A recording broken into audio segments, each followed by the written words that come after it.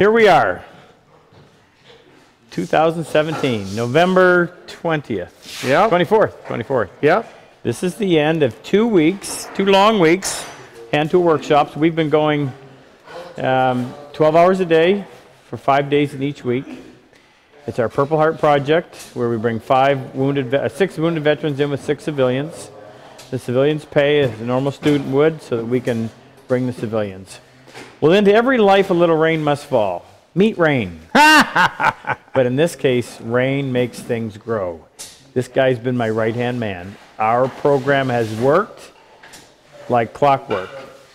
Luther is ex-military, retired as a colonel in the Army, and he's he's used to having things run his way, and his way is smooth and organized. My name's Helter Skelter. I'm the guy that works out front and drums up the interest and kind of gets things started, but I'm not the guy in the back room to make it all make sense. He is. He sends me spreadsheets so that I can keep track of the spreadsheets he sends me. Can't thank him enough for the work that he's put in. And this program, if it is successful in 10 years' time, it will be because of the groundwork that he has laid.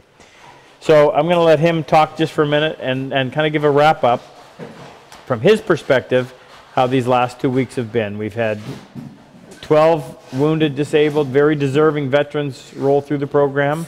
And I think we've had, how many civilians? This time around? Yeah. We had 8 and 6? 8 and 6. So 14. Yeah, 8 and 6. What do you think? Well, thanks, Rob. Generous words, but the truth be known, everyone comes because of Rob. And Rob gives his heart to the program.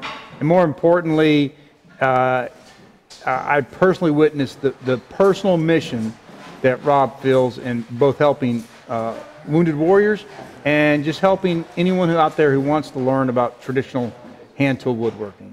So it's easy to go around and organize, but I can't cut a dovetail like Rob does, and I can't teach like Rob does. So you can't say can't like me either. Well, you can't say you can't like you either.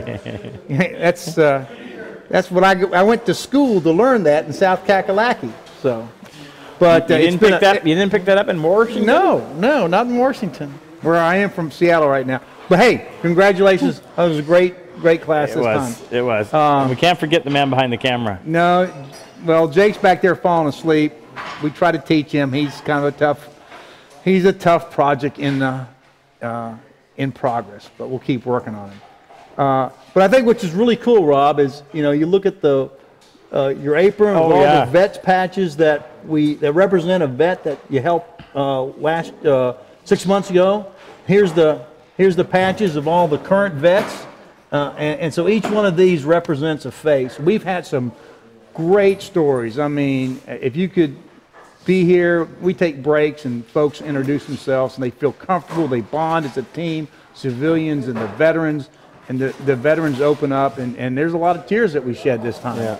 And the veterans tell us that it really achieves the mission that we set up, which is to give them something that helps them go to a quiet place of concentration to gain that therapy of peace and joy when they need it, for when that dark period comes over them. We had Rex, the Vietnam veteran. So, infantryman, tough combat in '68, and full year in the jungle. Full year. Radio man for 6 months of that. Saw a lot of friends die, and recently all those memories have been coming back, and he's experienced PTSD, and they just realized that they called it that. Yeah. So all these years later, and even that. So we take all comers.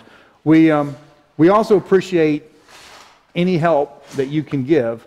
I got to tell you that our 2 biggest obstacles for continuing this program right now is, 1, getting the word out about Purple Heart program to veterans who can benefit from this, and 2, to civilians who like to come here, learn about woodworking, and get the extra benefit of being here. We can't do it without the civilians. We need help from those who can help us with the program, because raising the funds to put this on is still a challenge. If you're watching this, I ask you to go to the Purple Heart menu tab. If you click on that tab and then go down to how you can help, we have a donation page. Anywhere from the pine level at $50 all the way to if you could sponsor a veteran for the full cost, which is $3,500, we would really, really appreciate that. That's, we're not a big organization, and this is just a program that's just starting, and it's a struggle every day to get the funds to do this. 100% of your donation goes to the project. We take no administrative fees, so we'd ask you to help. So, Rob, I'll tell you, I just had a great time. I always have a great time. Yeah. Shed a couple tears. We had tons of laughs, and it's great to watch these guys You know the only grow. thing we're missing? What's that? Ball peanuts. Bowl peanuts and grits. No, we don't need grits. Nor do we need ball peanuts. Anyway, come join us. April. Next time. April is our next one. The dates are on the site.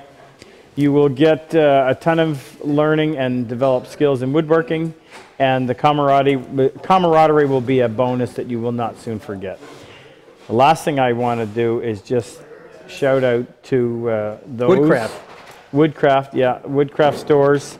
Several of the store owners have stepped up to the plate, and they've provided most of the tools. But I also wanted to just anyone who knows a disabled veteran, we have an online workshop where we broadcast a half-hour training episode 5 days a week. Those are stored. You can watch them anytime. There's over 1,700 of them already on there. It provides you with the motivation, the training, and the step-by-step to be able to build these things. Any disabled veteran, we give them a lifetime membership at no charge. And it'll help them if they identify it as a hobby they want to get involved in and they can't afford the tools. We have a tool fund that we are able to send small kits of tools to these guys at no cost to help them get started. More of that information is on our site, as Luther mentioned, but we need you to be able to put the word out. That's our best way of getting it to the people who really need it. We appreciate your support, and I appreciate your support. Be back in April. Jake as well. Thank you.